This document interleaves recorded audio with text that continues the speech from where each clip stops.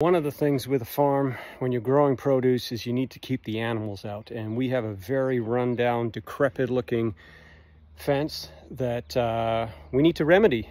It's got holes all over the place, trees growing through it.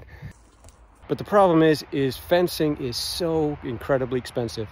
A roll of metal fencing now, wire, deer fence, is $350 a roll. So what I found is, for free, fishing net. Now it's a lot of hard work unraveling it and making sense of it all, but what we have here is, after a little bit of effort, we have a deer fence that cost me absolutely nothing, just a bit of sweat labor.